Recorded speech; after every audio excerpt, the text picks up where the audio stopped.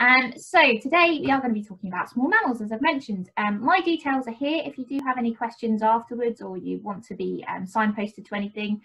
For those of you that are part of the project this forms, you will be getting an email with a list of resources for you to go to for future. We do have hashtags and we are on social media, so please do feel free to post about this webinar throughout social media and spread the word. We are able to do this today thanks to the National Lottery Heritage Fund and the National Lottery Players. So thank you very much if you do play the National Lottery. They are funding our project. And this forms part of our Warwickshire Wildlife Trust 50 years celebrations, which is quite the milestone to have got to. And we're very proud to have grown to such an extent here in 2020. So the first part of the session will be about the ecology and the types of small mammals that you might find in Warwickshire. And then we'll have a little break and then we'll move on to survey methods and field signs for these small mammals. And then we'll have another little break and then we'll look at the threats that our small mammals are facing and then ways in which we might be able to help them and we might be able to actively go out and do things and the kind of work that we do here in Warwickshire. And then we'll have a main question session, but you can always interject with questions if you'd rather at the time. So to start with, just a brief overview of the project. For those of you that aren't part of the project, you might want to join. So the project is for young adults aged between 18 and 35 years old.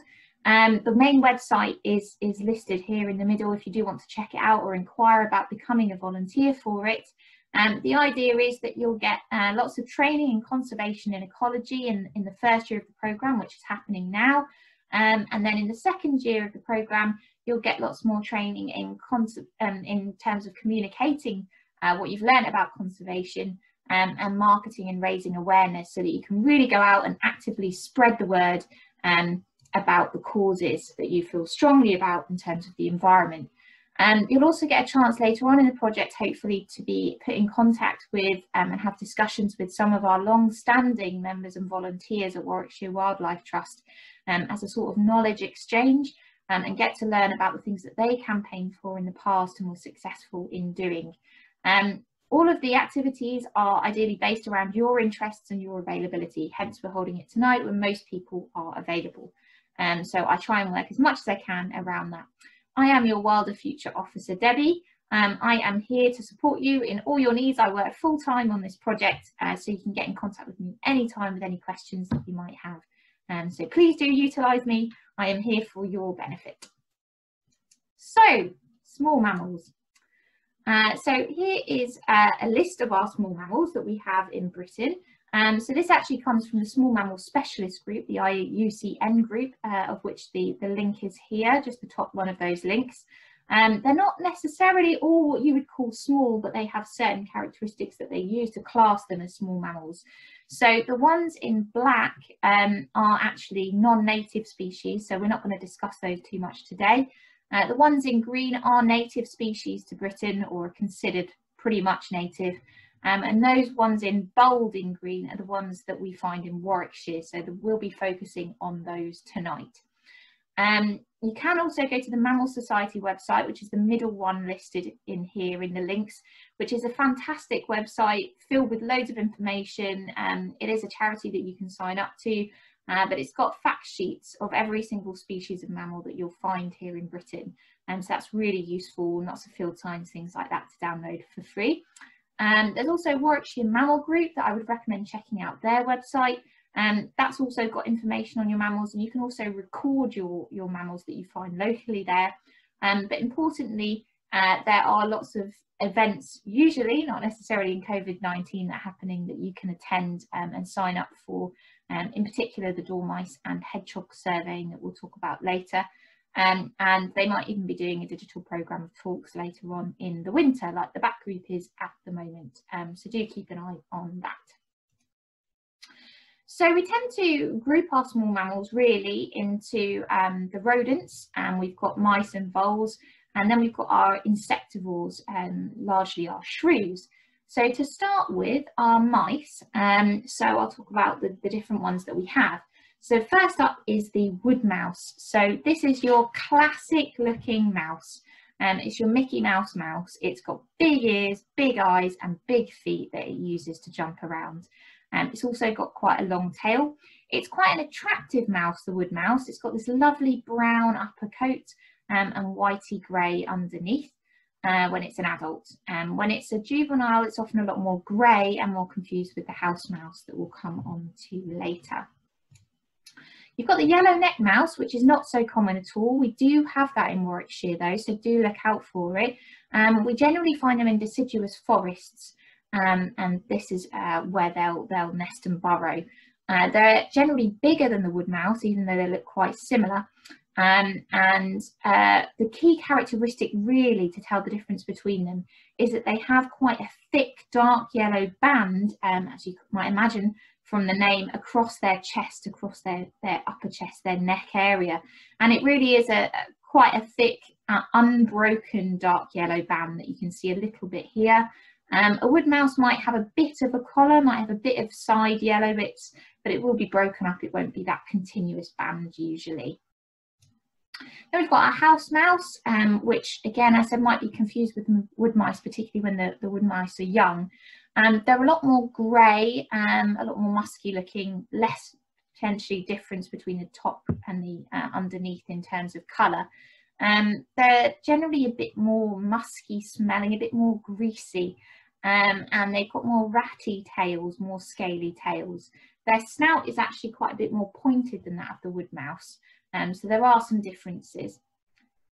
Habitat wise, wood mice tend to overlap with that of house mice sometimes, particularly in fields and grasslands. You do find wood mice in woodlands, as you might expect, and hedgerows, and house mice are traditionally associated with houses, although the overlap is quite a lot.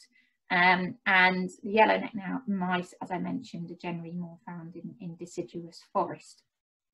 All of our mice tend to be mostly nocturnal, and they've all got these kind of Mickey Mouse ears, the ones that have been mentioned here. So then moving on, we've got the slightly more unusual harvest mouse, which you're much less likely to have seen. So harvest mice are really quite an attractive mouse. They've got this really russety, orangey, reddy brown fur above, and they're quite pale and white below. Key characteristic really of the harvest mouse is how small it is. It's usually only about 6 to 8 grams, so it's really, really quite small. It's still got the large eyes, but its ears are quite a bit smaller and hairier, and it's got more of a blunt muzzle, which means that it's often confused with voles. It does have, you know, fairly mousy feet, as you might imagine, but it has quite a cool, slightly opposed thumb, and also what we call a semi-prehensile tail. So this essentially acts a bit like a monkey's tail, like another limb. And both of these latter adaptations are to help it move around in the environment in which it lives, which is usually amongst grass stems and other materials that sort of stand upright and are quite dense. So this mouse does look quite different to your other mice, and it does live in potentially slightly different habitats. We'll have a look at some of those habitats later. It is generally crepuscular, so it's a dawn and dusk type mouse, although it's often out in the night as well, just generally not as much in the day. Harvest mice are a bit more in trouble than some of our other mice, so they're estimated to be in about just over 500,000 in terms of population in Britain. They're generally a southern and coastal Wales species. However, these estimates are really, really unreliable because we just don't have enough data. So there's a real push from the Mammal Society at the moment to try and get more records of harvest mice. And actually 2021 is going to be the year of the harvest mouse for the mammal group. So please do submit your records if you do see any, and we'll have a look at more field signs and things later that you might want to report. They are considered a BAP species, which is a Biodiversity Action Plan species. Essentially, this means that really locally we should be doing things to encourage them and to improve their habitat where we can. And this is because they're thought to have declined by quite a significant amount. Some estimates suggest up to 71% in 18 years. However, it might be simply that we're seeing them less and looking for them less. So this might actually not be a true reflection on their decline. And again, we'll look at that later. Our last remaining mouse is the hazel dormouse. Now, this isn't really a mouse as such. It's in a different family, the Gliridae, and it's actually potentially classed. It's easy to see that it's quite different in terms of being classed in this way, because it's not your classic short-lived, fast-breeding, die young type mouse. It can live for up to 5 years, and it only has 1 litter per year of about 4 or 5 young. So it's quite slow breeding and long lived for such a small mammal. It looks a bit like a harvest mouse in terms of colour. However, it's got this big furry tail and these big sticky feet that help it climb up and down trees with actual double jointed hind ankles to help it do so. Again, it's got quite a short muzzle. And it does have quite large eyes, as you might expect. And it has really quite noticeable whiskers. And this is to help it move around in its woodland environment. So I'm going to try and play you a video on YouTube if I can to show you this movement, the way it uses its whiskers. Dormice are thought to be really quite in decline.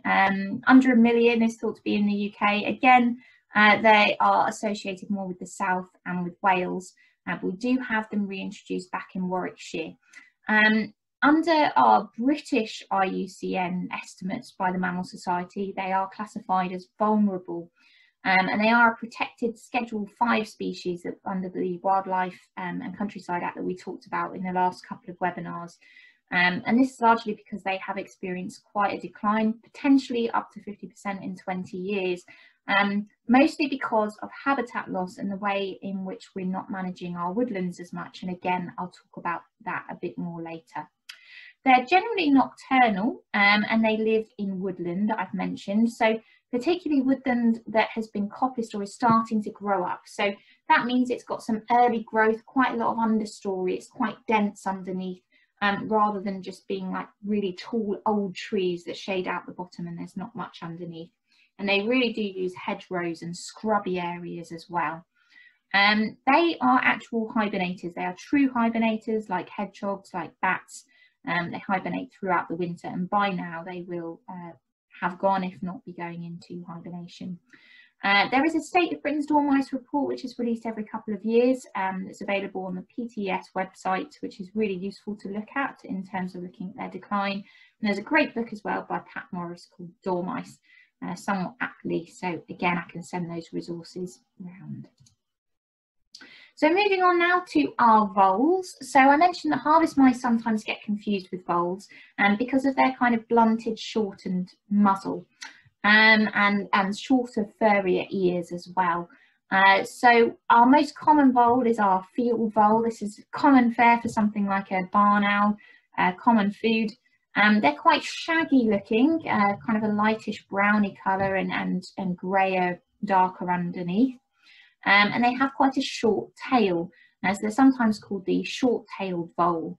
And they're associated with quite dry habitats, grassy areas and verges, and more open, less dense woodland.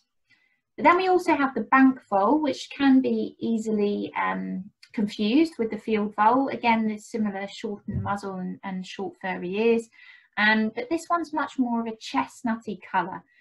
So the vole here in the picture actually, I think, is probably going through the mulch, so it's actually easy to see, and it looks a bit dishevelled, shall we say, but it's got this beautiful chestnut colour.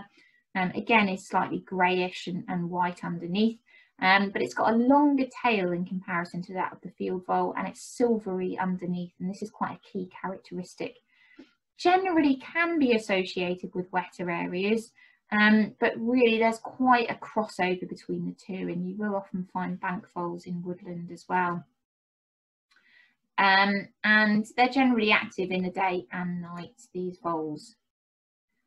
So the other vole that we have is the water vole. So this is a considerably larger animal. You'll generally know if you've seen a water vole because it's much bigger. Having said that, it is sometimes confused as a rat. So really you've got to look at the face to clearly tell the difference. It's got quite a blunt muzzle, again, not as pointed as a rat, and these short, rounded, furry ears. It's also, again, quite a chestnutty colour, similar to the bank vole, and can even be black fur in Scotland. More of them have black fur. It's got quite a hairy tail as well, rather than a scaly, ratty tail. And it tends to swim in its slow-flowing riverine environments with its body above the surface of the water, unlike a rat, which tends to just have its head above the water. So that can be a key characteristic. And when it jumps into the water from the riverside, it often makes this characteristic plopping noise, which people associate with them. It's generally active during the day, and like I say, sort of slow flowing rivers with vegetation at the side is quite key. Fresh water. Generally, water voles are thought to be in trouble, so the estimate for Britain is only about 130,000 in terms of population, and they are classified in Britain by the Mammal Society as endangered. Again, they're a protected species. And one of the main reasons in their decline, apart from habitat loss, is really thought to be the spread of the invasive species, the American mink, that you can see on the bottom left here, which actually do predate water voles. But in Warwickshire, I'm really happy to say we've got a huge success story with water voles, in them returning to our watercourses, as you can see a bit in the map here along our canals and watercourses. A lot of work been done, particularly in North Warwickshire, and part of this is thought to be because of the return of the otter. So otters actually outcompete American mink and are coming back into their territories. And again, another part of it is to do with the habitat, which we'll look at later. So I'm going to show you a brief video. Again, I'll stop sharing this screen and share one online, which is all about water voles that I think you will enjoy. Okay, so that was the voles. And so as mentioned in the video, the water voles, and in fact all the voles, are herbivorous.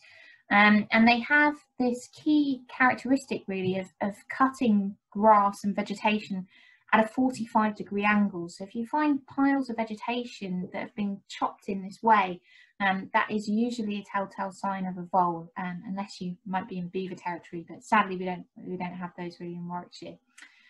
The mice, on the other hand, are omnivorous and quite opportunistic usually, but the shrews are insectivorous. They only eat insects, and because of this they tend to need to eat quite a lot and quite frequently, because a lot of the insects that they eat are mostly water. And they've got quite high metabolism, high heartbeats. They're easily terrified, our shrews. So they form what was the old school order of insectivora. So they have generally a long muzzle and quite small eyes and red teeth. Those are your key characteristics of shrews. So first up, we've got our common shrews. These are the ones that you're more likely to see, really. They've got a tail that's about 50% of the length of the body, and they're generally three-tone.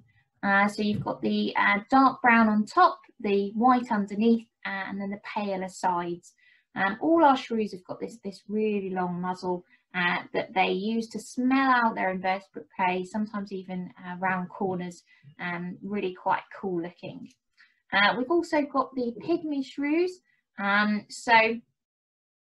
These are generally smaller, as you can imagine, but unless you are actively looking at them side by side, the common shrew and the pygmy shrew, you might not notice the difference.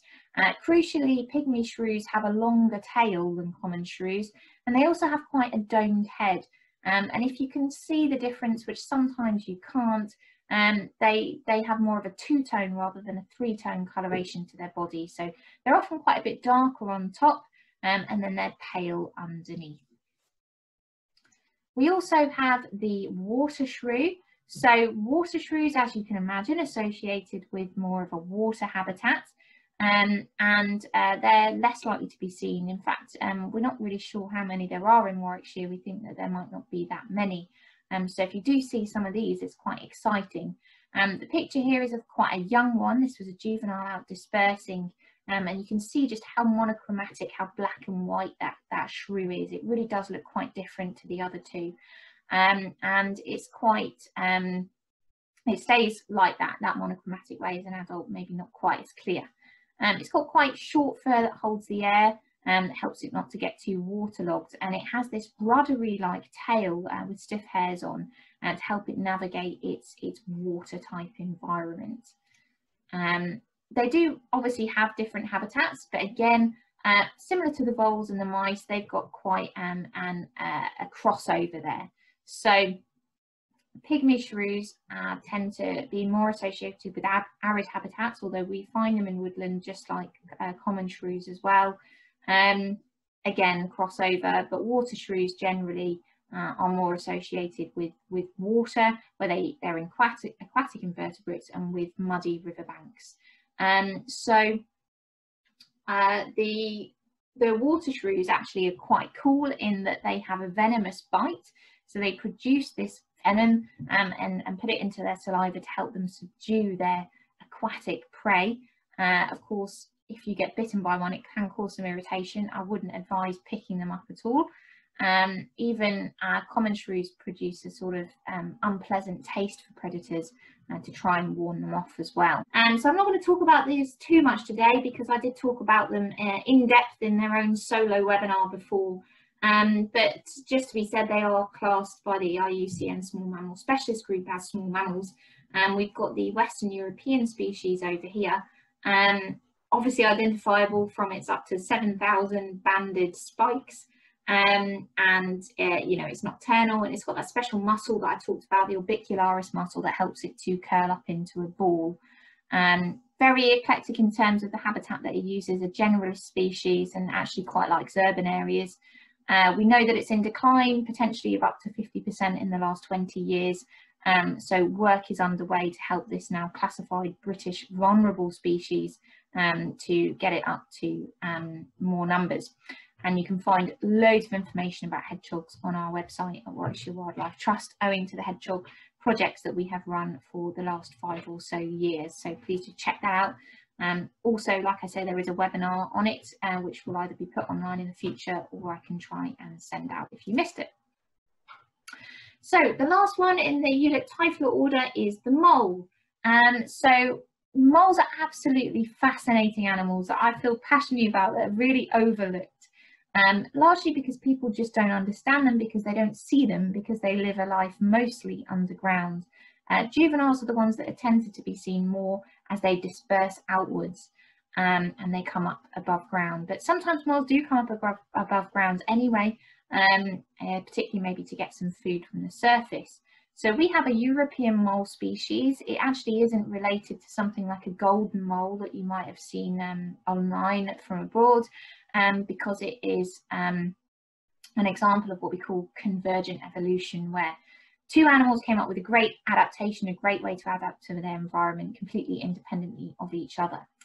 But our moles, you can see how they're related to hedgehogs and shrews. They have this really long nose that they use for sniffing out insects, particularly earthworms for moles.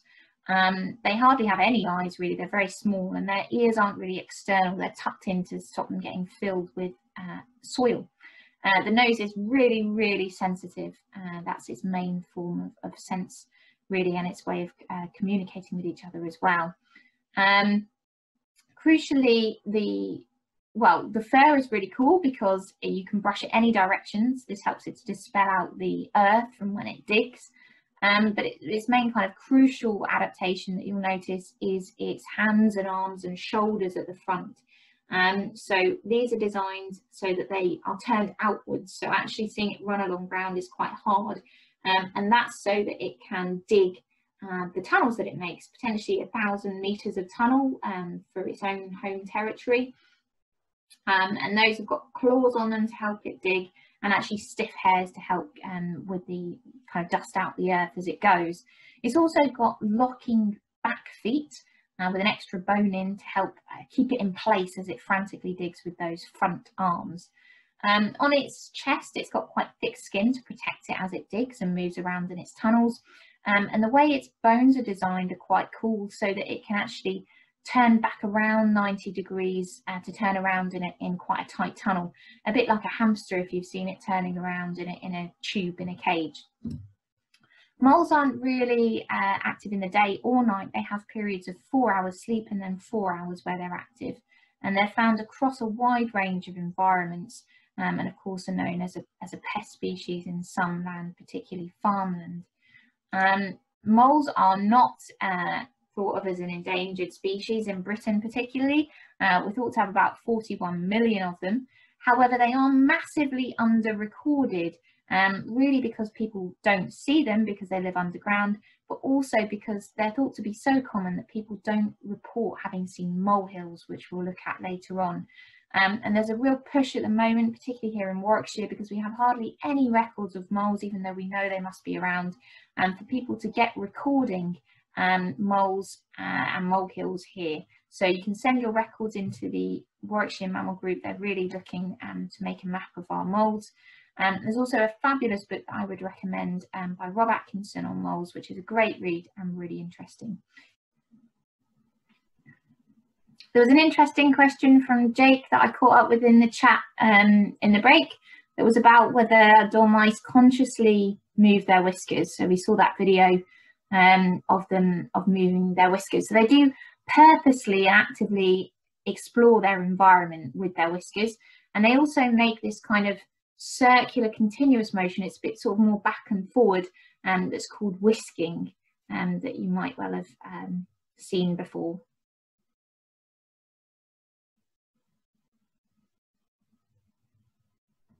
Okay, all right, I think we'll just get started and people can join as and when they come back. Again, please do interject if you want, especially if I'm not answering you in the chat, because I just can't really see it when I share the screen. And feel free to ask any questions or tell me if you can't see or hear anything. So I'll just go back to sharing my screen. This second section now that we're going to do on surveying will be quite a bit more interactive for you. So don't worry if you're starting to get a little bit zoomed out. Okay, so we were just looking at the Eulipotyphla, having looked at the voles and the mice. So now we're going to move on to surveying for them. So really the main method that we use when surveying for small mammals is Longworth trapping. So this is one method of live trapping, so it doesn't harm them, it's not mortality trapping, it's just a way of us to see what we have and then releasing them in the same place where we found them. There are a variety of different traps that you can use. Here in Britain we tend to use the Longworth trap. It's generally thought to be the safest trap, and we can bait it and put bedding in there. So we usually put some kind of nice hay bedding in there. It's a bit like a hotel. Some animals keep returning to the traps. They must really enjoy being in there, mainly because they get a plethora of food as well as a bed. So we bait it usually with things like live mealworms or mealworms that have been frozen and defrosted because they still contain moisture, and some chicken feed and some nice porridge oats, which harvest mice are particularly fond of. So we bait them and we set those traps somewhere logical. So usually you can see in the middle picture there, it's amongst a kind of grassy area that is quite commonly used by small mammals. You can even try and place them amongst vole runs, so they're little tunnels running around the base of the grass, which small mammals will use. And there's some sort of field signs and techniques that you can use to try and find those. So we set those usually overnight for a set amount of time, and then we come and look at them and release them early in the morning so that they haven't been in there too long. You do require a license to do this and some specialised knowledge about how to deal with the animals that you're trapping and how to handle them if you want to afterwards. So just bear that in mind as well. When we find them, you can collect the information that you need quickly. So often we'll look at obviously what species it is, and we'll try and age and sex the animal, which I'm doing in the middle picture there, which is more difficult than it sounds if it's something like a small harvest mouse. Not only can you get an idea of presence and absence data from Longworth trapping, but you can also get an idea of populations if you, particularly if you fur clip. As you can see, this harvest mouse has got a particular pattern of fur clipping, which grows back within a couple of weeks. So you can do sort of mark and recapture that way. Used to be done by apparently cutting off toes of the mice, which Sounds horrible, and I'm glad that isn't a legitimate technique anymore, and we just do a bit of fur clipping, which doesn't hurt them. There are two main guides that I would recommend if you're looking at surveying for small mammals, which I've listed down the bottom here, both by the Mammal Society. Again, I can send these around in an email with the resources later on. So another method that you can use to survey for small mammals is nest searching. So this is particularly the case for harvest mice. It's the most reliable method of surveying for harvest mice. It only gives you an idea of presence or absence though, because one mouse might make multiple nests, so you can't just count them and say how many mice you have. Now is an absolute ideal time to be looking for harvest mice nests. Vegetation has grown back a bit, so you can try and see them amongst the dense vegetation, and also it's not too late in the winter that they've become a bit dilapidated and battered from the elements. There are methods of how to search for them, so with a continuous effort over a certain distance for a certain amount of time, but you can just go out and have a little look yourselves, like I mentioned before. And generally you'll usually find one within about 10 minutes if they're there. But having said that, that is if you've got your eye in and you know exactly what you're looking for. So it might take you a bit longer if you're more of a novice about it. But harvest mice, I'll show you some pictures in a minute. They make really distinctive woven nests. That are usually, the breeding nests are above the ground by about 30-40 centimetres, but crucially they are woven around the suspended stems, so they stay in situ. So they often will weave green leaves in from the grass into the nest in situ, and this keeps the nests green throughout the breeding period, and camouflages them quite well as keeping them upright in the stems. They do often make non-breeding nests though, which are used as temporary shelters, often by both sexes. These tend to be smaller, about 4 centimetres, and are usually at the base of grass tussocks or on the ground. So do look out for those too. And we find these nests in a range of vegetation, which we'll look at in a minute. But really they'll make those nests amongst grasses, particularly those that are quite strong standing grasses, and tussock forming amongst reeds even. So they can be very high in reed beds. If you've got a densely packed reed bed, then they might even be 1.5 metres up sometimes in those reed beds. And they'll also commonly make them amongst rushes, brambles, meadow sweet, willow herb, things like that, and cocksfoot grasses.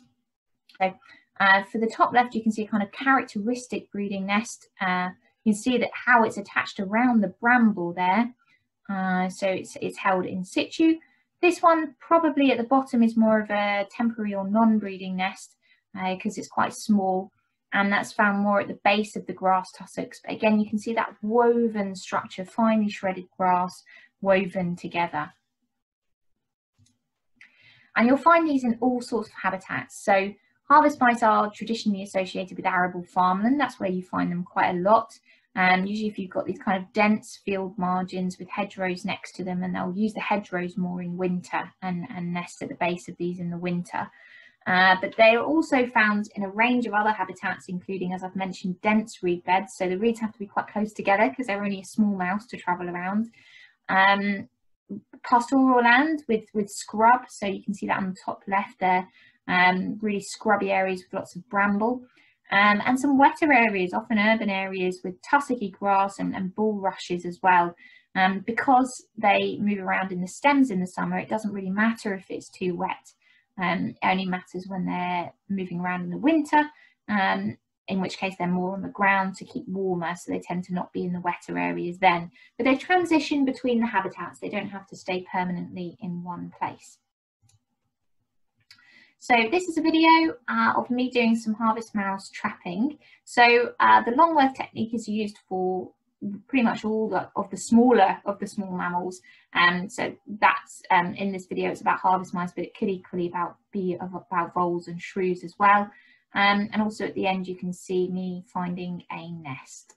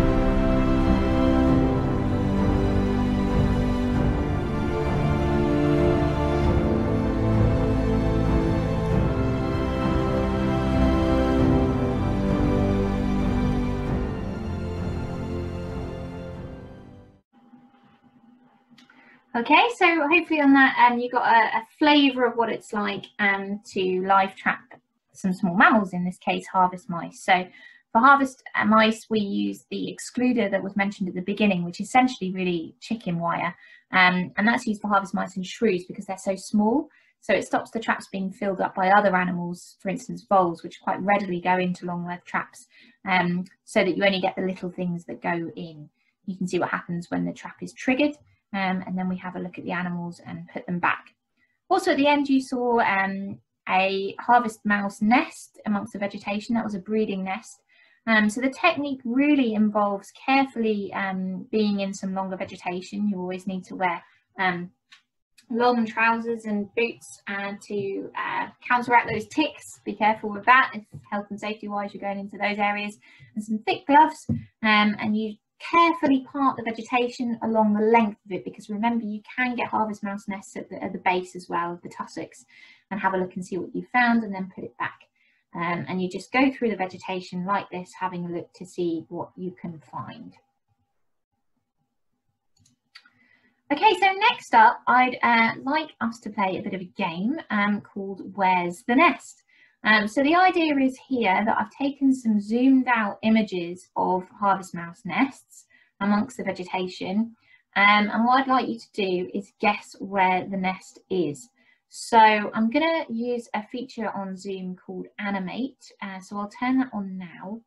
So hopefully on your screens there is a icon. It usually looks like a pencil, might look like a pen, might even be called annotate depending on whether you're using a phone or a computer.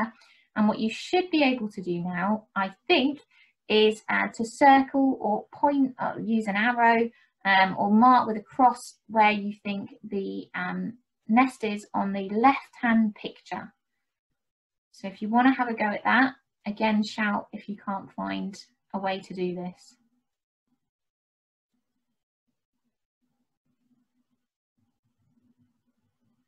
Yay, someone has done it.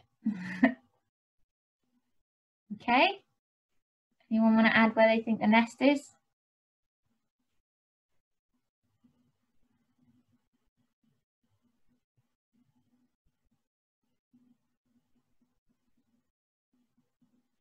Okay, I think you might be all done. Okay, so I think the first one got this right. So if you look, you can see that it's in the middle where your squiggles are. So this is the zoomed in section of the nest. So it can be quite hard to spot. This one wasn't too bad, but you still need to get your eye in. You can see the fine weave and how it doesn't go in the vertical direction because obviously it's spherical. Okay, so the next one on the right hand side is a bit harder. So let's see if you can have a go at that one. So I'll put annotate on again. So hopefully you should be able to see some kind of icon there.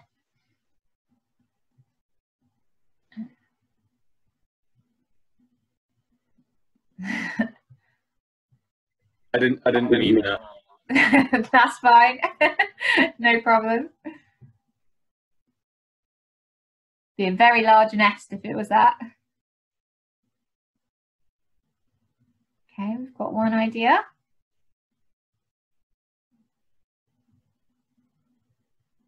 Anyone else want to add?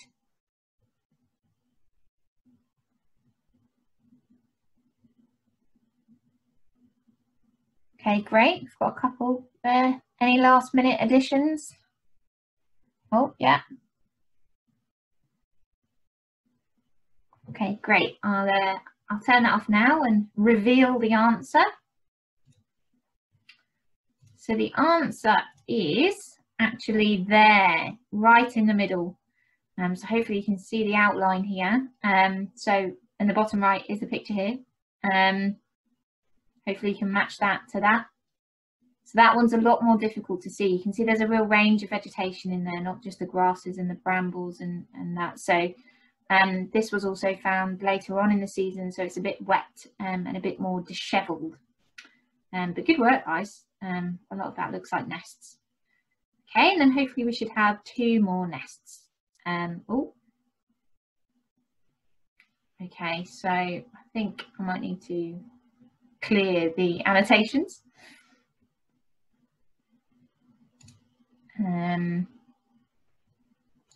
So I'll clear all the drawings. Okay, so I've got animate up again. So if you want to just, you can do it for the left and the right pictures if you want. We can do them both together.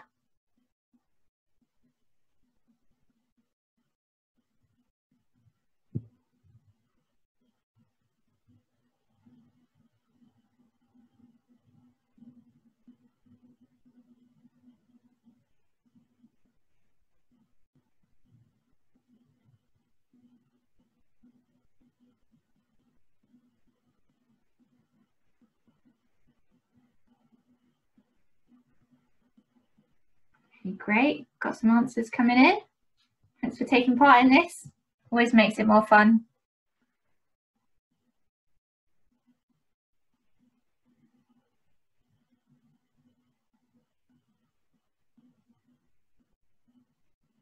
Okay, great. Any last minute additions anyone wants to make?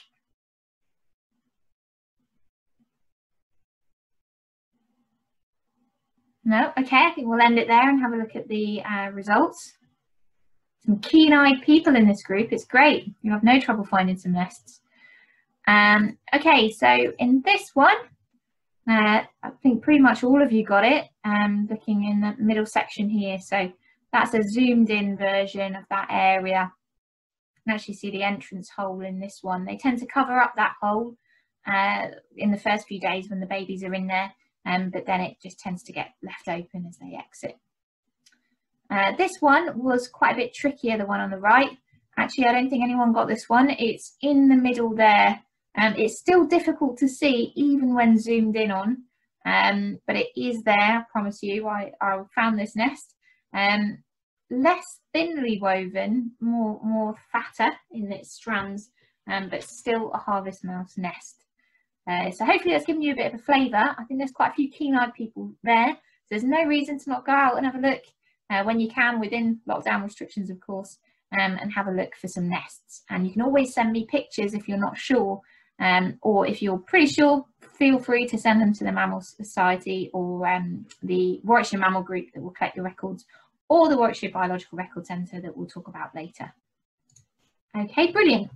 So other animals do make nests, of course, other small mammals in particular. So here's just some ways to differentiate them. So the survey method is only really for harvest mice in terms of nest searching. It's more opportunistic to find nests of the other animals that you might see. It's not necessarily a method to find them. So dormice make nests that are similar to harvest mouse nests, but they're quite a bit bigger. So they're more grapefruit sized rather than orange sized. And they're usually made out of shredded honeysuckle bark rather than grass. And the leaves aren't necessarily woven in, but there are some leaves in there, deciduous leaves. There's some ones on the right here which are a bit green. Usually they do have some fresh green leaves in there, whereas wood mice and other mice tend to make piles of just dead brown leaves without much structure. This nest was actually found in a dormouse box, which we'll talk about later. You also get voles that make nests. So on the bottom left here, you'll see a sort of classic field vole nest in the summer. This can be really easily mistaken for a harvest mouse nest. But if you look closely, it doesn't really have a spherical structure. It's not really woven. It's more like a pile of shredded material. And some of those shreds are really quite short. And characteristically, if you look at a few of them, it's going to be really hard to see on this picture, but they will be shredded at that 45-degree angle that voles are so into cutting at. So not much structure, usually at the base of tussocks, just a clump of material. They do also use burrows as well, field voles. Bank voles tend to have a lot more moss and other feathery materials in their nests. This again is one in a dormouse box, and you can probably see the litter of babies around here. And again, they will use burrows as well. Water voles use burrows on the riverside, on the banks, and we saw the field sign of that being wide on the video before. Then you get your shrews. So shrews will also use burrows. Pygmy shrews don't really excavate their own. They'll just try and use someone else's since they're so small to excavate it. Common shrews might excavate their own. but they also make these nests sort of under leaf litter and on the ground as well. And also you get hedgehogs which make nests. So we talked about that in the hedgehog webinar. They make day nests mostly just out of grass pulled over them in the summer, but they also make slightly more eclectic nursery nests and even more robust hibernation nests, or hibernacular, which this one is on the bottom right here. So you can see that this is really a huge pile of leaves, about 30 centimetres, 40 centimetres wide, which has been layered, and then a hedgehog has gone in underneath, often under something to provide some protection. So it might be under a hedge or amongst some bramble to keep it in place, under a shed, even in a compost heap, something like that. Sometimes moles will make what's called fortresses, and these can be really quite large, even bigger than hedgehog nests above the ground, and they often make them in areas that are more prone to flooding or with sandier soils. I don't really know why they make them, but amongst these fortresses are nests inside, but they're more unusual to see, I would say. They usually have their nests underground. So another method that you can use to find evidence of small mammals is owl pellets. Now I'd really encourage you to have a look at some owl pellets. So pellets are produced by a wide variety of birds, not just owls. You get them from corvids and all sorts of birds. They're often mistaken as being poo or droppings, but they're not. They're actually the undigested remains of what the owl or bird eats, that is compacted and ejected back out through the mouth. And the ones in the picture here are barn owl pellets. They're sort of your biggest, roundest, greyest, most obvious pellets that you'll find. And they're great to dissect. They often contain remains, about 4 or 5 prey items in each pellet you'll find. So if you know anyone that does any barn owl checks that of course are under license, they might clear these out regularly from the roosts, or you might find them in clumps by roosts if you know where they are, or you might just come across pellets generally from all different types of birds that you could have a look to dissect. You can even buy pellets on eBay, I believe, although these might contain more remnants of other remains not characteristic of those that owls might eat in the wild, because they've been in captivity when they produce these pellets. Anyway, I encourage you to have a look. We might even try and do an owl pellet workshop when things have to be less socially distanced, because it often helps to be looking at things closely because the remains are so small. There's some resources here again that I'll send out, including a particularly great freely downloadable RSPB guide and your usual fold out FSC guide, which are brilliant. Generally, when you look at an owl pellet as a beginner, you'll be looking at the jaws. So you'll find all sorts of bone remains because you'll have the whole prey. So you'll have the ribs, you'll have the tail, you'll have everything in there, the vertebrae. But to identify the remains, it's easiest to look at the jaws, often particularly the lower jaws. And amongst other things, you might find things like frogs or bats even. But generally you can class the remains that you'll find in, say, a barn owl pellet into the mice or rats, the voles and the shrews, or the Eulipotyphla type remains that includes the moles. So you might get more mousy, ratty remains, which look very similar to our teeth. They look like our molars, our rounded molars. You can't really see from a top view here, but they're rounded, sometimes ground down. But they look very much like our teeth, apart from obviously that front ratty, continuously growing incisor that you get the yellow one here. Rats generally look very similar to mice. It's just their sheer size of being bigger that makes them rats. You also get voles. So vole remains, this is an upper jaw actually, generally have a zigzag pattern that I'm hoping that you can see on this one. So field voles in particular have quite a sharp zigzaggy pattern overall, whereas bank voles have quite a swishy, more essy, curvy pattern overall to their zigzag, if that makes sense. And water voles, of course, are quite large. You often don't find water vole jaw remains in an owl pellet because the owl will actually rip off the head of the vole and leave it behind, and then just swallow the rest somewhat grimly. So sometimes you need to be looking for other bones like the pelvis, for instance, that can help you identify it. And again, by its sheer size, you'll know generally that it's a water vole. And then you get your other remains. So shrews generally have these sharp little teeth that they use to crunch the insects that they eat, but they're usually red-tipped. And this is a kind of enamel type substance that helps harden them against the remains of the insects that they eat. Often when the shrews are older, this red tip has worn off a bit, so it's not as easy to see. This looks to me to be quite an old shrew, this jaw here, because there's not as much red as you might see. Moles have a similar looking jaw, but there's not usually the red tips. In shrews, you can tell the difference between the species of shrew by looking at this front tooth here and seeing how many notches there are on it. So you've really got to get up and close. A hand lens or magnifier does help if you've got one, and you can try and count those notches on that front tooth there. So it's really worth exploring. Just trial and error. You can have a look and see what you find and use some of these basic guides, some of which are available for free. So what I'd like to try and do now is a classic guess the jaw. So I'm going to put up some pictures and then we're going to do some polls if you want to take part. So the polls are anonymous, so please do feel free to take part. So I'll launch this one first. So hopefully you've all got a chance to see what this jaw is. If you want to have a little vote.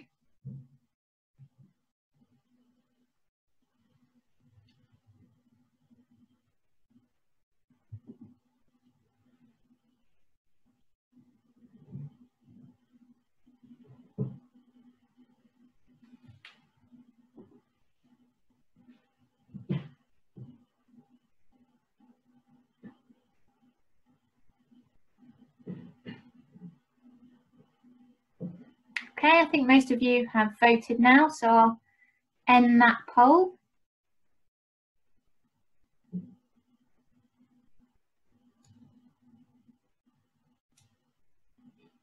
Okay, and I'll share those results with you. So the consensus is common shrew. So I think you're great on your owl pellet analysis so far. So I would say this is probably common shrew. It's hard to tell whether it'd be a pygmy shrew because they'd be smaller, so you can't really get that reference necessarily on a zoom from looking at a picture. But you can tell it's probably not a water shrew because there are some indentations on that front tooth. So usually that would be much flatter if it was a water shrew. And you can sort of count the notches and have a look at how they're arranged to see if it's a common shrew. Okay, so I'm going to have a go at the next one now. Okay, so I'll start the poll for this one. Sometimes the poll covers up the pictures, so I'm just giving you a chance to look at the picture first. You've got the same options that will come up. Okay, so I'll just launch this one.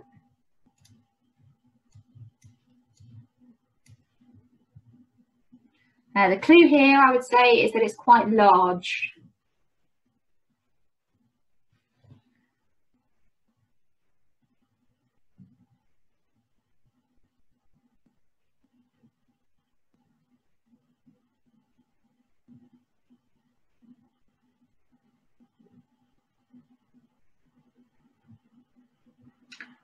Okay, most of you have voted now, so I'll share the results now. Okay, so the consensus here is rat, which is indeed correct. So the clue being that it's big, but it's got the mousy type molars really that look quite like our teeth. That's the main giveaway there. Okay, then we'll move on to this next one. Hopefully you can still see that with the poll up.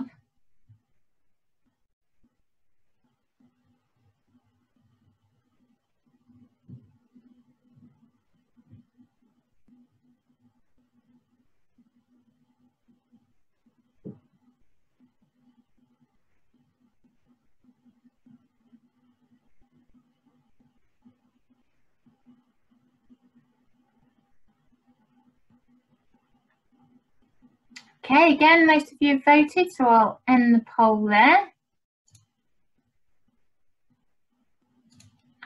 Most of you have voted for field vole, which is indeed correct. So hopefully you can see that quite sharp, zigzaggy jawline there. You can see the teeth zigzagging along. Okay, I'll just get the next one ready.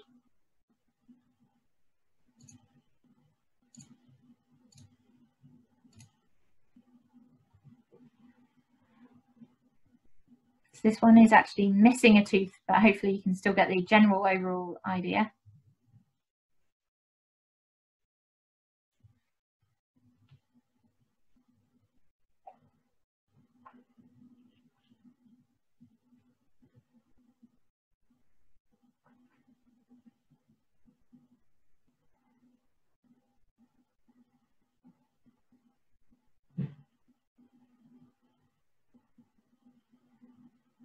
Okay, most of you have voted, so I'll end the poll there. You guys are great. I don't know how much alpha analysis you've already done, but this is brilliant. So this is bank vole. So you can see it's got the zigzag, but it's much less sharp. It's more of an F shape, a more subtle bend to the teeth. Okay, and then we've just got one more of these. So I'll let you look at that one before I launch the poll because it's in the middle and sometimes that blocks your screen. Have a little look and I'll launch the poll.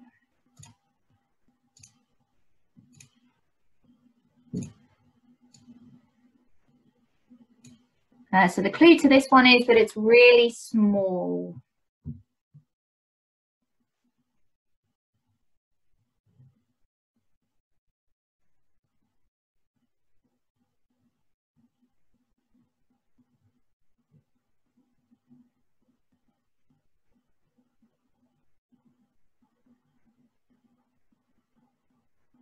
Okay, most of you voted now, so I'll end that and share that now. So again, mostly correct. Well, hey, hopefully you got the small clue. So this is in fact a harvest mouse. So you can see it's got molars, mousy molars, similar to our own here, but it's really tiny if you were to see it in the bone, as it were. And actually, if you were to remove the teeth from this jaw, you would find that there would be 7 holes. So our mice, for their lower jaws, if you remove the teeth and count the number of holes, you can actually differentiate between the different mice species, which is really useful. But I always advise looking at the teeth first before you pull them out, because you can't really easily put them back in again, especially with something as tiny as a harvest mouse. So have a go and have a see if you can get any pellets, and if not, we might try and do something next year. Really interesting. There's so much more to it that I could tell you, but I just want to give you a brief introduction. Okay, so there's something else you can do to look for signs of small mammals, and this is nut hunting. So nut hunting is really useful for checking for signs of dormice specifically, and actually it's thought to be the best method to check whether they're present or absent in a woodland or not. So again, this is something that you can get out and about doing under lockdown restrictions, of course. If you've got a woodland near you, you can go and check for signs to see if harvest mice are around. So you can go and look for nuts on the ground and see how they've been open. So squirrels and sometimes birds will characteristically crush the nut in 2, so it's just cleanly broken in 2 and cleaved. But other small mammals leave telltale signs. Now is an ideal time to go out looking for nuts for dormice, by the way. So if you do want to get out there over the winter, do have a look. Again, there is a set methodology that you can use, but really for your purposes, you can just go out and have a look. If you have a look at the nuts here, you can see that hopefully that they've been chewed open differently. So the first nut has been opened by a wood mouse, and you can see that it's got a really messy outside.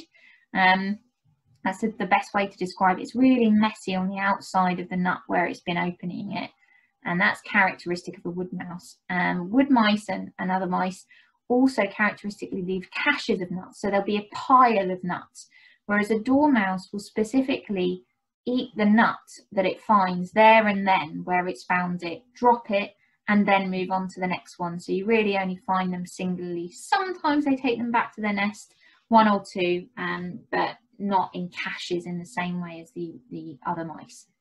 So the middle one has been opened by a bank vole, so it's some really quite sharp vertical motions and quite tidy on the outside.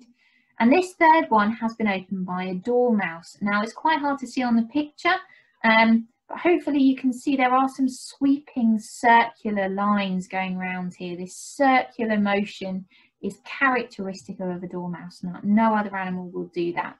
This nut is quite messy on the outside, so you might mistake it for a wood mouse nut.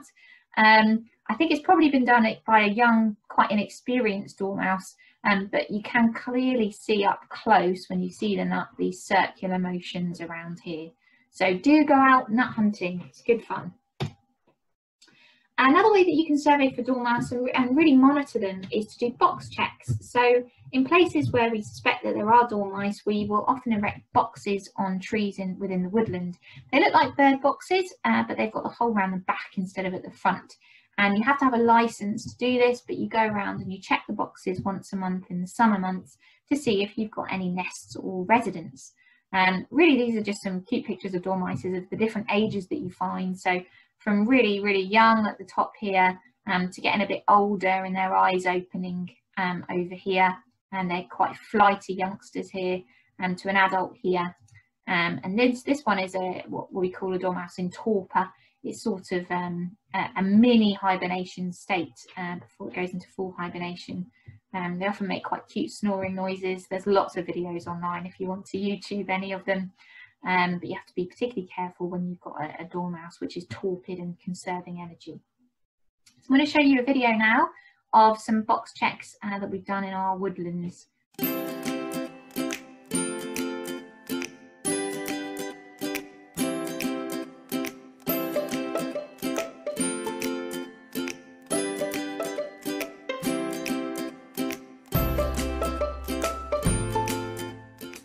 As a rare and declining species, hazel dormice were reintroduced to this woodland in 2018. Once a month in the summer, volunteers monitor them by checking to see if they are using boxes put up on trees. The hole at the back is stoppered to prevent escapees, and the lid carefully slid across to check for dormice or their nests.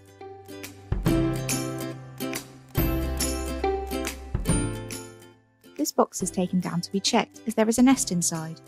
It has green leaves, characteristic of dormice.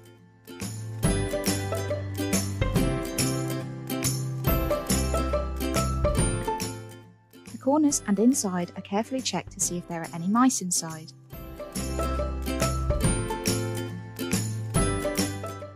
But sadly, no one is home, so the box is returned to the tree with the hole opened up.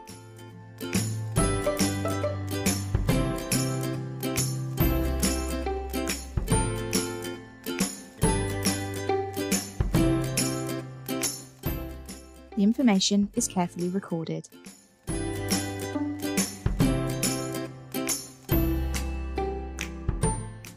Another box has a nest inside, and so is checked.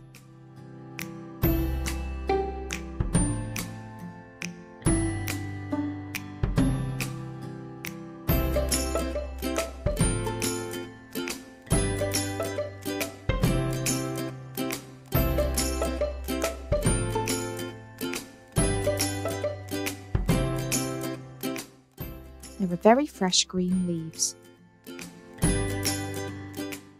But again, no one is home.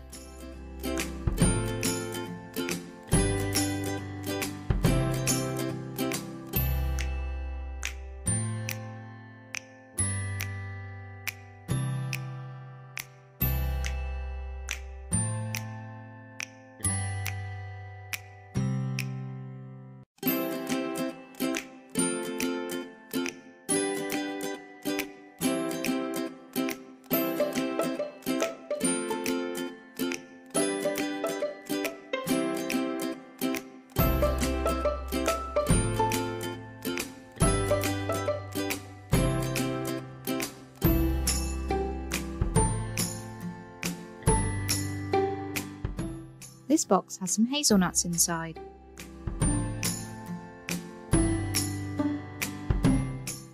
Which appear to have been nibbled by bank voles.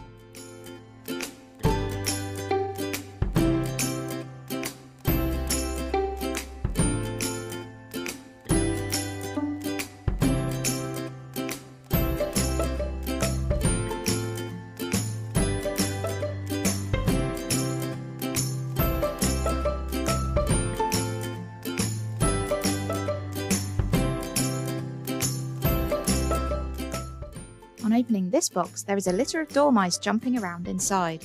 This is why the box is opened in a large bag.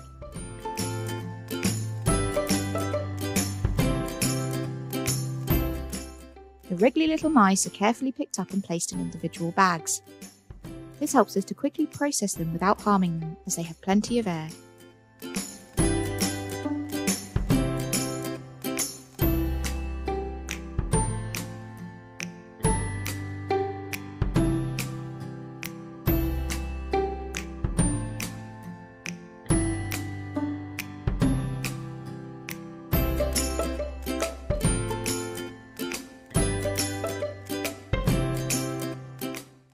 They are scanned to see if they've been chipped already to help us identify them.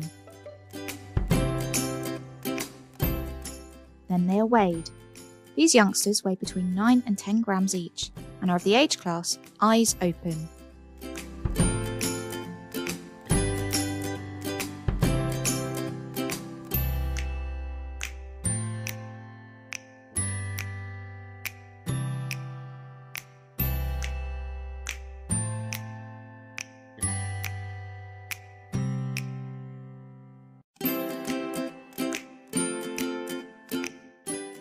Mum is with them, weighing in at a healthy 22.5 grams. The baldness around her nipples shows she has been lactating.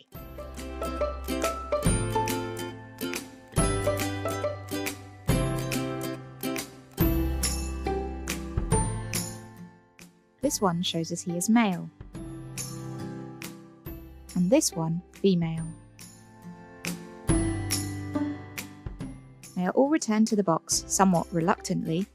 The stopper is removed and they are left in peace. It is great to have seen young dormice and to know they have bred this year. We continue the search. This can be hard work because dormice like dense areas of the woodland with plenty of understory. The woodland is managed by Warwickshire Wildlife Trust with this in mind.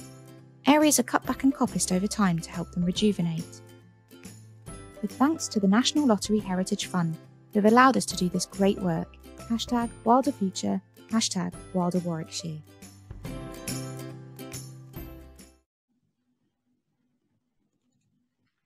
Okay, so hopefully that gives you a flavour of what it's like to be on dormouse checks. Other field signs. So these aren't necessarily other methods that are put here, they're more field signs. So for small mammals, you often obviously get droppings, but they can be quite hard to differentiate between them and they're quite opportunistic in where you might find them. However, for something like a water bowl, they're an excellent field sign. So it was mentioned in the video what they look like, sort of tic-tacs, often quite green coloured, and they're found in piles or the trees near where the water bowl burrows are. So it's worth looking for those.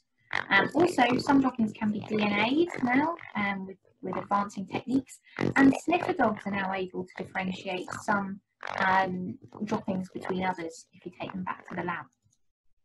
Hair tube analysis, so sometimes this is used for different mammals, but this can be a bit unreliable in terms of getting results, and you do need a microscope to look at the hairs, so not necessarily great in the field. Of course, you can employ some detection work with some good old-fashioned, or not old-fashioned as we should say, remote cameras, which can be useful. Sniffer dogs I've mentioned, they can actually be used out in the field as well to pick up field signs of certain things, but obviously you don't want dogs sniffing out small mammals as such and terrifying them, so they've got to be well trained. Footprint tunnels I've mentioned before in terms of hedgehogs if you went to the hedgehog webinar, but these are a great way to detect the presence and absence of a wide variety of mammals, and they're now being employed specifically for dormice So a smaller version of the hedgehog tunnel is used in woodland, particularly along hedgerows, and they're really effective at detecting the presence of dormice and can be done without a licence, which is of course beneficial. Looking for molehills, so I've mentioned these before, so these are great signs of moles, one of the best ones. You know, clumps of earth.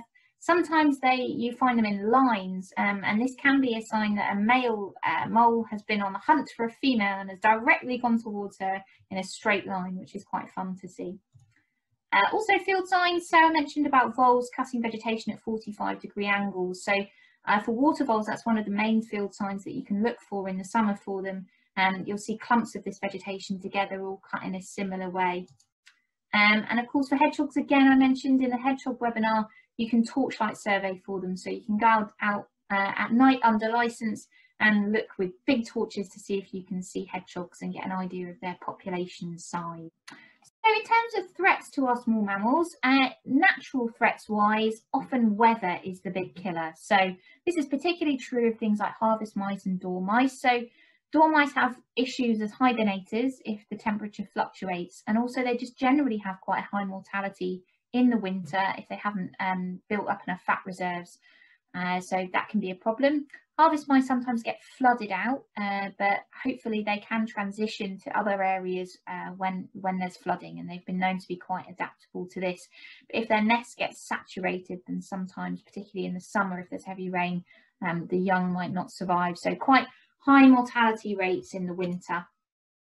It's also predation. So I mentioned that water voles in particular are predated by the invasive, American mink. Unfortunately, the harvest mouse in this picture did not make it. It was predated upon. I know the photographer who took this, very sad. Harvest mice tend to be very low down in the food chain, eaten by all sorts of things from corvids to cats to weasels, even pheasants take the young in the nest sometimes. Badgers mainly are known for competing with something like hedgehogs, but also predating on them as well. And they might predate on dormice in woodlands who actually just hibernate on the ground. They come down from the trees and they hibernate on the ground. Also, as I mentioned, competition from badgers potentially, but there's competition from the invasive grey squirrel in woodlands with dormice for the food because they eat the same foods. And there's also a problem with deer browsing. So deer tend to eat the young growth, the young shoots, which of course dormice require woodland regeneration. They need that dense understory, that dense growth that we talked about. So stopping this forming is quite a problem for them. There are other threats, human ones, so potentially induced by humans, climate change. So this nest of a harvest mouse was originally taken a picture of in November when it was a dead old breeding nest. And then some green had been woven into it, and it was actually being used as a breeding nest in January, which is quite unusual timing because harvest mice tend to be summer breeders because there's more food available. So again, warm temperatures in the winter might have prompted this for them to breed over this period of time. Harvest mice, one of the reasons they're thought to have been in decline is because of the advent of the combine harvester, getting them caught in the machinery. But actually, probably the adults are quite likely to be able to escape most of the time, maybe not the youngsters, depending on when it's cut, if that was in the summer when they're breeding. However, we're just not noticing them as much with the advent of the machinery. We're not seeing them as much. And the way that we've farmed has changed, so we're not necessarily having the crops all year round, or certainly at the same time of year that we would have done to coincide with harvest mouse breeding season. So they might be limited on food, and of course there's pesticide use that might be an issue. For dormice, woodland, really, I've mentioned that you need that early successional stage, that young growth, that understory coming up, that dense growth. And without us managing the woodlands by cutting the trees down low in some areas over time, which we call coppicing, or potentially thinning out areas, taking out some of the bigger trees, we just don't get this. So we do need to manage our woodlands appropriately for dormice. And sometimes heavy machinery coming in the winter can crush the dormice because I've mentioned that they hibernate on the ground. Habitat loss affects all small mammals really, but particularly when we're talking about the removal of hedgerows, because we know that small mammals love hedgerows. They use them to disperse from, to travel along for connectivity.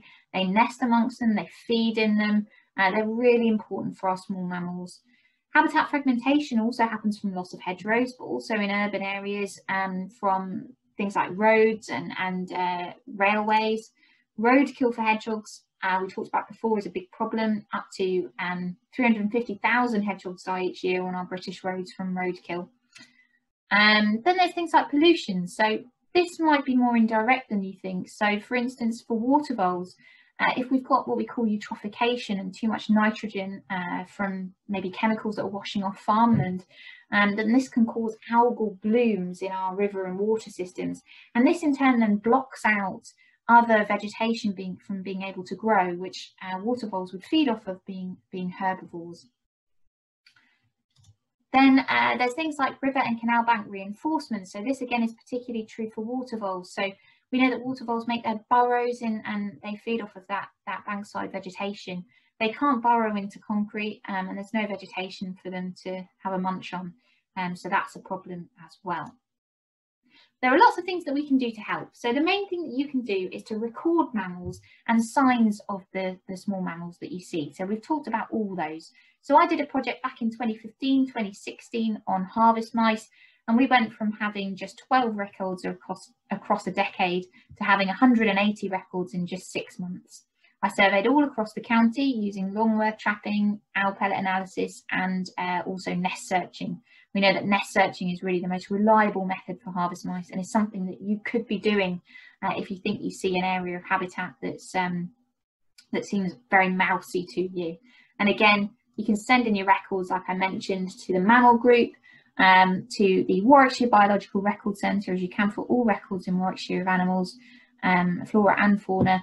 And also there is a mammal mapper app which you can find out more about from the Mammal Society as well, which is more nationwide. So I encourage you to go out and look for these signs that we've talked about. Look for some harvest mouse nests, you know, go on a nut hunt for some dormouse nuts, record your molehills, particularly to Warwickshire Mammal Group. And if you find any pellets, have a go at dissecting them, have a go at opening them up. You can use just a tweezer and a cocktail stick if you don't have anything else, just to try and carefully tear them apart and have a look at some of those remains. Also, you can, if you've got one or you know someone that's got one, you can try and set up a remote camera. In the summertime, you can go out looking for signs of water voles, like those feeding signs or the burrows. And you can set some footprint tunnels for hedgehogs, for instance, and other mammals that you might find, and other, even birds and frogs and toads go into them, newts, things like that we talked about in the last webinar. But the winter really is a great time to be looking for signs of small mammals, and it's something that you can do while social distancing. So lockdown restrictions, abiding by, see if you can find some signs of small mammals. There are other ways that we can help small mammals. So particularly for harvest mice and hedgehogs, I've mentioned the importance of hedgerows, but these next to some really great field margins are fantastic places to nest and feed. Ideally, you don't want to cut these too often, and when you do cut them, you want them to be cut on rotation, so you've still got some areas left where the animals can congregate to. There are some farming agri-environment schemes that can give farmers money to help them put these field margins and hedgerows in. And actually, harvest mice were first discovered in Hampshire by Gilbert White in 1767. He first distinguished them as a separate species, but they since disappeared from there for sort of 25-30 years, and everyone was really sad. So the 11 farmers in the area got together and they connected up their habitat and put in sort of tussocky margins. And within a few years, they had hundreds of nest records. So harvest mice bounced back really soon. There's a picture of a tennis ball there because there was a great idea to try and increase nesting habitat by using old Wimbledon tennis balls with a hole in and putting them in vegetation to encourage harvest mice to nest in them. I love the ingenuity of this idea and the fact that they tried. Realistically, they weren't very good for breeding nests because they didn't expand as the young mice got bigger, so they weren't big enough to house them for breeding. And for some strange reason, when they were on pastoral land, cows seemed to like to eat them. So it was an unsuccessful intervention, but I like the ingenuity of it anyway. For dormice, I've mentioned that you need to manage the woodland appropriately. So you don't want to be cutting huge paths and rides without any vegetation going above them, because the dormice won't be able to get from one side to the other, and they'll rarely run out in the open because they're open to predation. So you want to be managing your woodland appropriately to try and encourage that understory and undergrowth, and all the different species. So dormice are successional or sequential feeders. So they might wake up in the spring and start feeding on flowers, and then move on to caterpillars that are abundant and invertebrates higher in the branches. And then later on in the season, they'll eat berries from the bramble, and they'll eat the nuts that we talked about, hazelnuts. So they really need a wide variety and diversity of plants in that woodland that you want to try and be encouraging. And this might mean that you might need to control, somewhat controversially, deer and squirrel within those woodlands. And again, there are a variety of grants that you can get to help you manage your woodlands. And this is something that we particularly do in the Dunsmore Living Landscape. So this is a project that we run at Warwickshire Wildlife Trust, where we work on trying to restore hedgerows. So we manage them as well as plant them.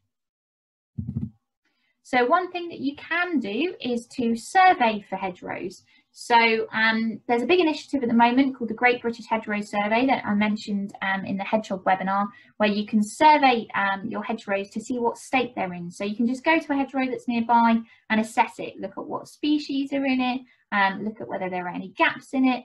And this is going to help us to try and target hedgerows to restore, to connect up the landscape. So there's loads of information about that on the website here. And it kind of tells you how you go about doing that, and you can learn some new skills doing that. That's generally best done in the summer when the leaves are on the shrubs.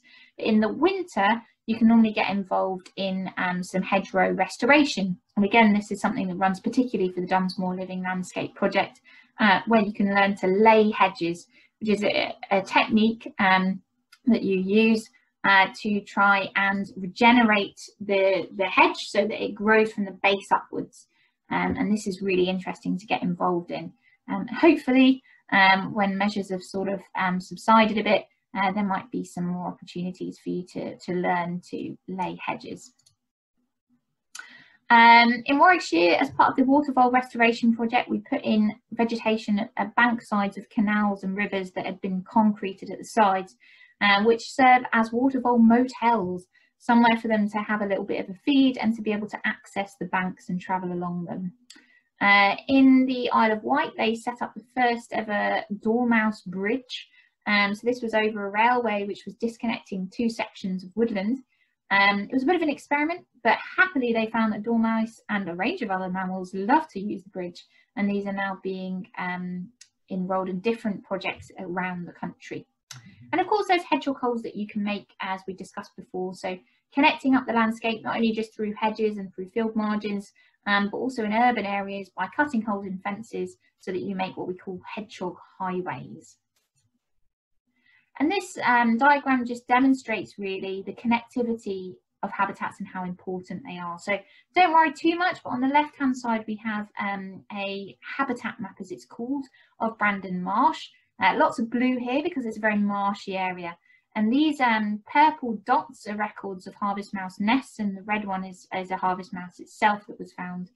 And on the right here, we have a much more urban area. You can see we've got some really quite heavy roads running through this cross here, some amenity land, some amenity grassland and pitches, sport pitches. But you can also see the presence of harvest mice here. And really, you're looking at the connectivity of these two very different environments. You've got a riverine corridor here on the left, and a riverine and woodland corridor here around on the right. So both of them are connected in space, and that is really key for our small mammals to enable them to disperse and reach new habitats. Okay, so thank you very much for listening. I know it's a lot to take in, there's a lot to cover, but I tried to give you an overall kind of guideline on small mammals. There is, of course, more information on our project specifically on our website here, and there is our next webinar that you can sign up for. That's going to be all about birds with expert Ed Druitt, so do have a look at that. That's next week. But in the meantime now, if you do want to stay on, there is going to be a question and answer session. So thank you very much for listening. I'll just stop sharing my screen.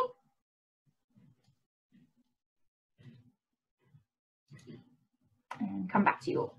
Okay, so for this one, if you do want to unmute yourselves and put your video on if you're happy to be on camera, that's fine. Otherwise, you can just remain muted and maybe you can put some things in the chat.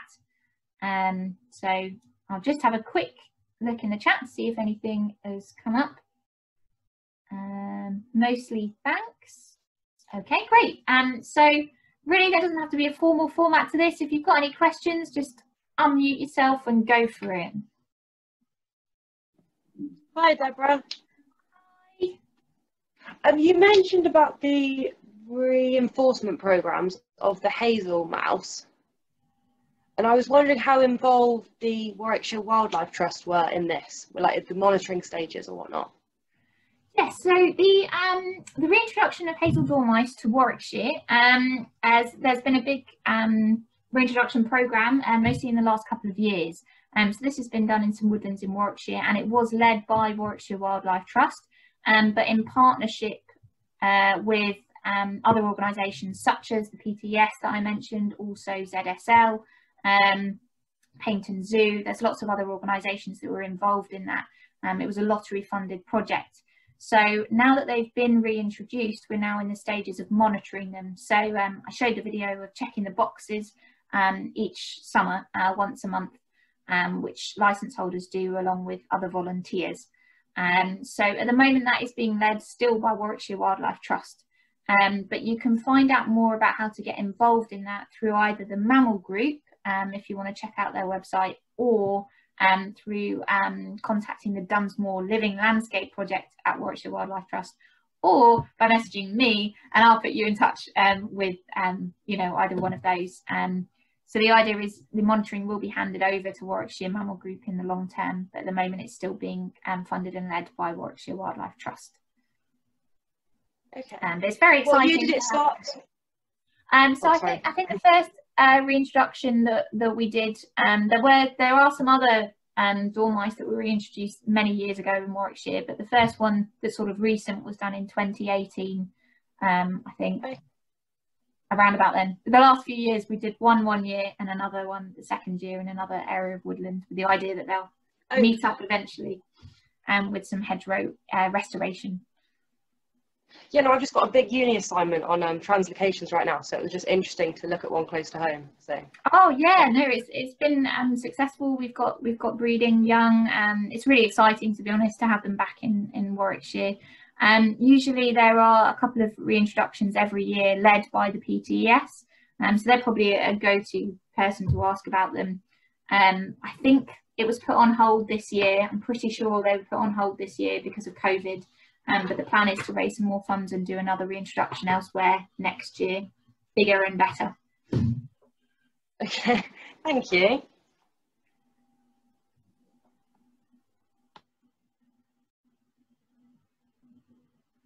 Any other questions? Thanks for the talk, Debbie. I thought it was really interesting. I was just wondering if you went out to try and find some nuts from the mice. Are they just on the floor, or is there anywhere to like look for them? Yeah, so yes, they're just on the floor basically. I guess you try and find a habitat that you thought looked mousy. So, you know, again, don't be looking at those huge veteran trees with no undergrowth, because you're not going to find any dormice in those kind of habitats. But you would carefully just kind of go and have a look. Try not to tread everywhere because there will maybe be hibernating dormice. So just be very careful where you tread and just have a look and just see if you can find some nuts on the ground. So like I say, for dormice, they just eat a nut where they find it, as they sit on a branch, and then just drop it. So you'll find them just in ones or twos, not very many. So it can be like looking for a needle in a haystack. But it's just, you know, if you happen to be walking in some woodland and you think, oh, this looks dormousey, it's a nice thing to do at this time of year. Yeah, you might find caches of nuts. Like I say, they're quite interesting to look at anyway. You can see how a wood mouse potentially has nibbled it, you know, and have a little look with a hand lens or a magnifier if you've got one. Or if your eyes are good, my eyesight's not too bad close up. Far away is rubbish, so I can often see the grooves of the teeth, but they'll be in caches for the wood mice. Oh, thank you.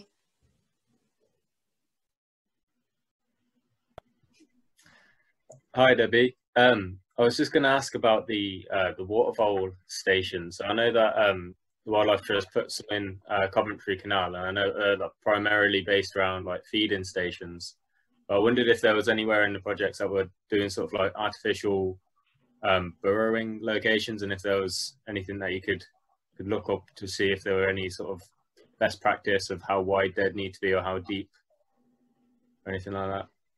Yes, yeah. So there have been some experimental approaches to creating watervole burrowing areas.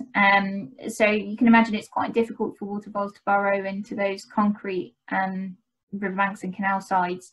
So there have been some attempts to do that. I don't know off the top of my head particular dimensions or anything, but I can always look that up. But there have been some experimental approaches to do so, some locally I think as well. But most of it has focused on the sort of feeding and sort of temporary areas for them to be able to get out onto the banks, rather than the actual burrows. But there's, as far as I'm aware, there are some experimental approaches to creating some where there's not that much vegetation for them to do so. Oh, okay, cool. I'll have a look into it. Thanks. No worries. Hello. Hi. Hi.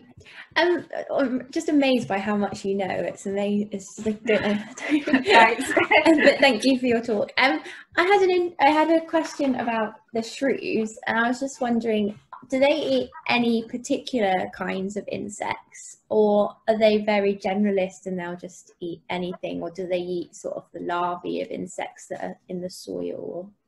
Yeah. Yeah. As far as I'm aware, they're quite generalist.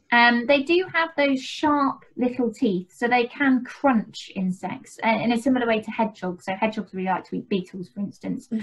But shrews are quite small, so they're not going to take massive, insects. They're probably not going to go for like a cockchafer, for instance.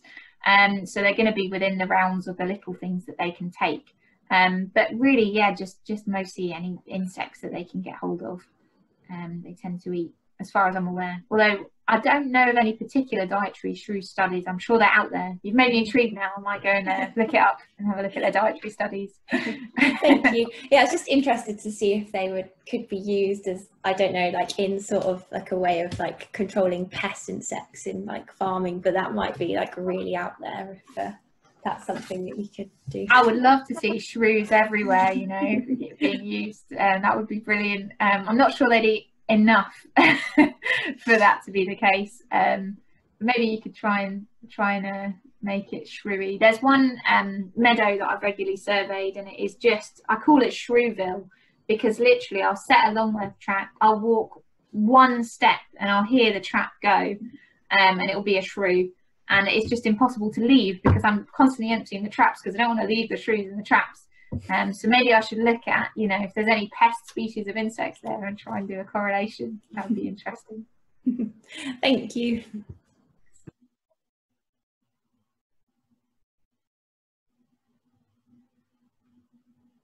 Anyone else? Hi, Debbie. Oh, hi. Hiya. I know last week with the slugs, she was talking about the native species being like ones that were there since the Ice Age kind of thing. Is that the same with small mammals, or is it a different sort of process? Yeah, so what we class as native often varies from species to species, and there are some pretty hazy lines about what's accepted and what's not. So for instance, harvest mice, actually their origins date back to 2 to 3 million years ago in China. But they are thought to have come over sort of Ice Age time, the end of the last Ice Age, over to Britain. Probably they reckon they were introduced because actually we had a lot of woodland at that time, and it's since been made agricultural and beneficial to harvest mice. So most people class them as native, even though actually most people now think that they were probably introduced, but because they've been here for such a long time, and we're not quite sure, we tend to class them as a native species. So I'd say there's no hard and fast line as to what we would class as native as such, but it tends to be animals that have been here for really quite some time. But that does vary, and people argue about it. Some people get really passionate about it and saying that some are native and some aren't. If that helps. So sorry, it's not very clear. In terms of the rats, are there any like actually native rat species, or? So we don't class them as native to Britain here. So both our rats we class as non-natives, which is why I didn't talk about them too much. Their origins, they're fairly certain of when and how they came over. So they're not classed as natives. I quite like a rat every now and again. I know they're not very popular, but I still like to see them.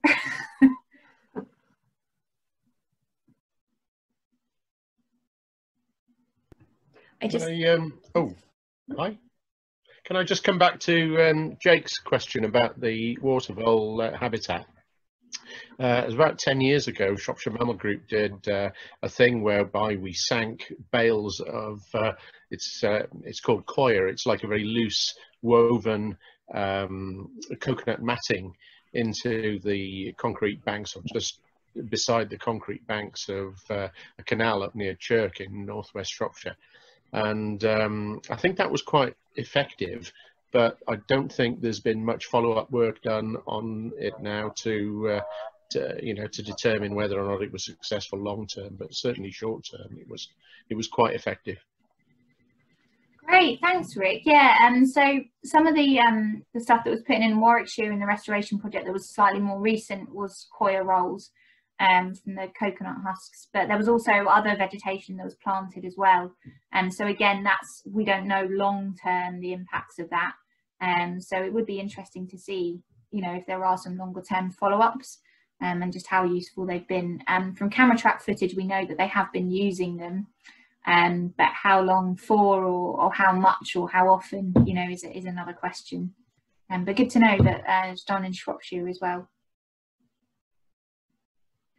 Was it Becca? Did you have another question? Yeah, I was going to ask: are there plans to reintroduce beaver to Warwickshire?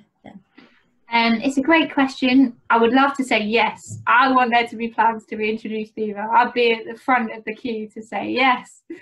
I would say there are no firm and fast plans now, but it's incredibly likely that it could happen in the next decade. So it's more and more common now. Cheshire just did a release. I don't know if anyone caught up on that. I think I sent a video link around about that.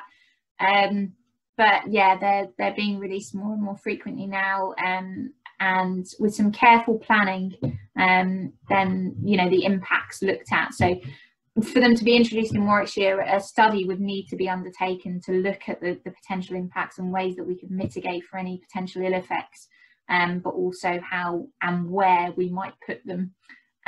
So it would be a little while off yet. So I'm not aware there's any hard and fast plans, but I'll be front of the queue if there are going to be any. I hope so.